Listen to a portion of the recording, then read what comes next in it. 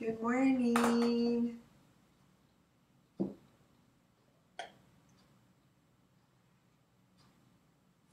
Good morning. Good morning. Today is Wednesday. I almost said happy Tuesday. It is Wednesday already. Oh my gosh. It's like Wednesday already. It's like midweek. How's everyone doing this morning? We have a beautiful day here in the northwest corner of Connecticut. That's where I am. Some of you are located in other beautiful areas as well as warmer. But it's chilly. It's definitely been a little chilly. It's a little cold for me, but I need to get over that. I need to be outside. I love being outdoors with our Father, just being outdoors in His beauty and in His presence. And I need to get over the coldness. I really do, because I need to do some more hiking and some more walking. But yes, it is definitely a gorgeous morning up here. I hope everyone is having a fabulous morning. And I hope you grabbed your cup of coffee or tea with you so that you can join me this morning. I am drinking coffee this morning. And I also have my curly cues this morning. That's what my husband called it, curly cues. I just did not feel like blow drying my hair. I don't know what, she was such a sweet girl. I typically go to my stylist that is about almost an hour away. She's been my stylist for years. She's a dear friend. She's been a stylist, my stylist for years, and I usually typically go to her. But I was booking my appointment at such a late time in the year, and I knew she wasn't going to have anything open. So there is another salon that I typically go to that is local, and I won't even mention their name or anything like that. But and she is so lovely. The stylist is lovely, but I just don't like the way she does my hair. I mean, as far as the color and everything, it's great. I don't like the way she cuts my hair. So, so I have like dips in it and just, things going on that every time I blow dry it straight, it just does not come out the way I like it. So anyway, I got to let it grow out a little bit so that I can go to my regular stylist in the springtime. So enough of all of that. Who is celebrating Advent this week or Advent this month? You know what? I never really celebrated Advent until last year when I actually learned about Advent and knew what it was. And I'm a part of another community that is celebrating Advent and doing it creatively. There's a couple of them actually, and so so I am celebrating Advent as well, along with them, which is really cool. And so this whole week is about hope. And so for some reason, I was up in the middle of the night and God was talking to me, and I was just spending some alone time with Him for a little bit before I fell back to sleep. And hope kept coming up. Hope, hope, hope, hope, hope. And it didn't dawn on me that, of course, the night before I had done a little bit of a journaling, just something creative of journaling on hope, from reading chapter 1 of Luke, as I had shared with you guys. That's another wonderful way to celebrate Advent as well, is reading, one chapter a day from the book of Luke. And it leads to, to Christmas Eve. It leads to Christmas Day. But so I was reading it, and then I did some journaling, and it actually did have the word hope in it, so that is exactly what I wanted to share with you guys, as much as possible throughout the week. And so, if that is God's wish. But I am definitely going to be talking to you about hope beyond the ordinary, because it again, from my reading from chapter 1, it reminded me of how God uses the ordinary to do just something amazing and something huge and big, doesn't He? Yes. So good morning to whoever is watching. So before that, I would like to start us off with a prayer.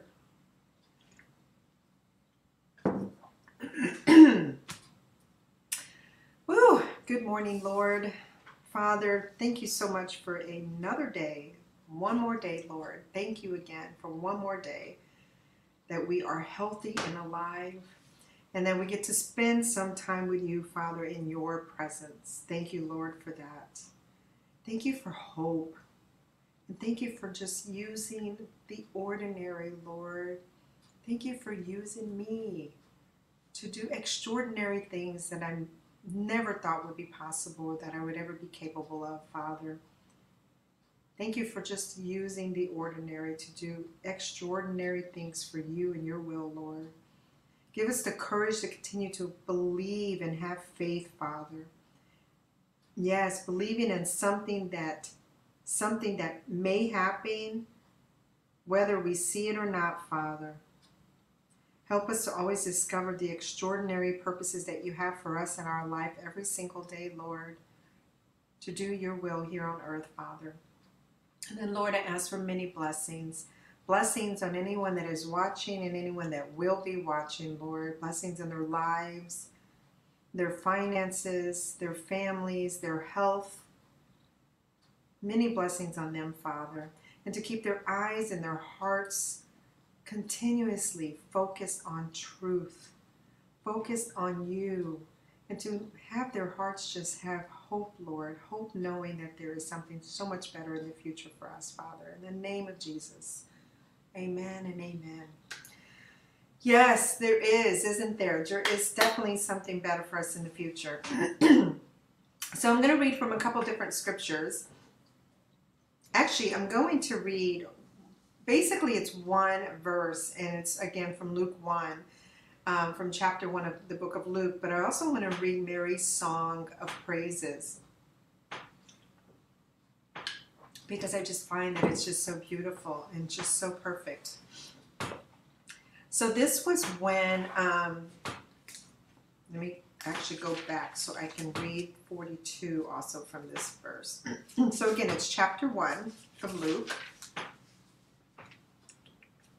And this is when Mary went to go visit her cousin Elizabeth. Elizabeth gave a glad cry and exclaimed to Mary, "God has blessed you above all women, and your child is blessed. Why am I so honored that the mother of my Lord should visit me?" Interesting how she said that. Good morning, Melanie. I've missed you. When I heard your greeting, the baby in my womb jumped for joy. You are blessed because you believed that the Lord would do what he said. Wow. That is just such a beautiful moment, isn't it? She knew right away as soon as her baby jumped in her womb for joy, she knew right away. And that's just such a beautiful thing. And then I want to read to you also Mary's song of praises, because it's just so beautiful. Because this is how Mary responded back to it. She was singing in praise. Oh, how my soul praises the Lord, how my spirit rejoices in God, my Savior. For he took notice of his lowly servant girl. From now on, all generations will call me blessed. For the mighty one is holy, and he has done great things for me. He shows mercy from generation to generation to all who fear him. His mighty arm has done tremendous things. He has scattered the proud and haughty ones. He has brought down princes from their thrones and exalted the humble. He has filled the hungry with good things and sent the rich away with empty hands. He has helped his servant Israel and remembered to be merciful.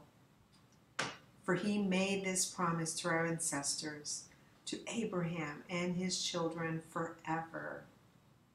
Yes. Amen and amen to that. Woo! What a beautiful thing that is. So God's love letter to you and to me. Beloved daughter or son, I created you, and I know what you are capable of. I know you don't see yourself the way that I do. It is hard for you to believe that I can make something extraordinary from something ordinary. But you are not ordinary. You are my chosen child. However, you will remain in a holding pattern until you begin to believe that I am all powerful and that I love you personally. I have a plan to use you to do something significant to further my kingdom here on earth. I've put you in a position to be blessed, but you must believe to receive that blessing. Have faith that I can do something big through you that brings glory to me. Amen. Love, your Heavenly Father. God turned an ordinary teenager into the mother of the Son of God, Mary. He takes us and makes us daughters and sons of the Most High King for his kingdom.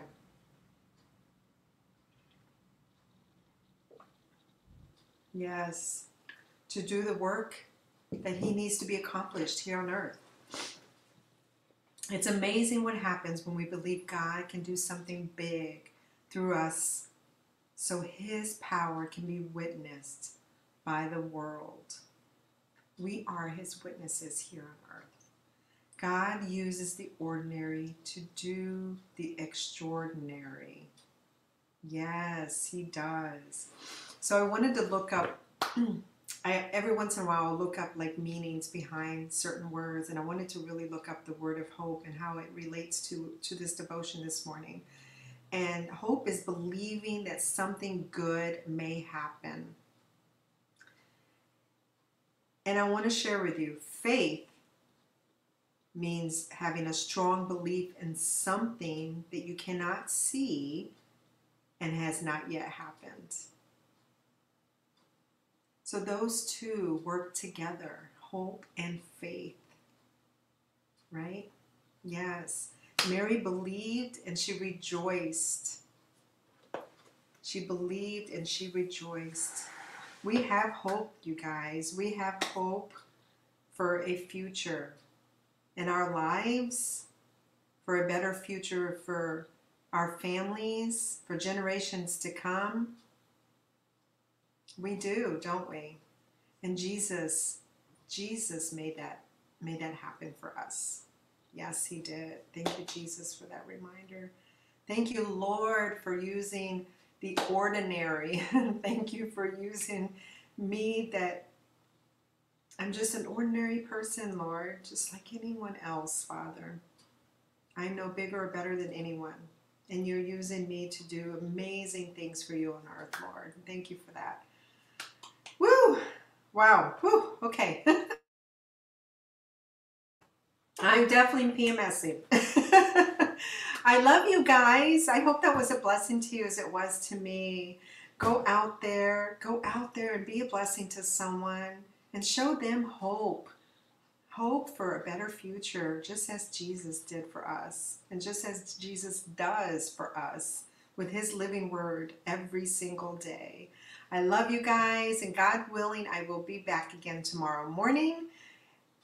Have a great day, and I will see you again tomorrow. Love you. Bye.